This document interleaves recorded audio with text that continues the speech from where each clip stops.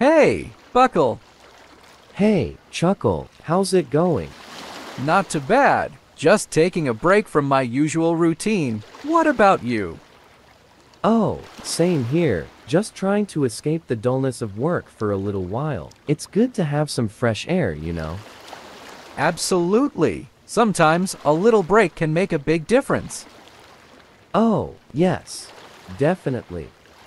Buckle, I have a question for you. Have you ever wondered why there isn't a pregnant Barbie doll? Oh, I haven't really thought about it. Why's that? Well, the answer is quite simple.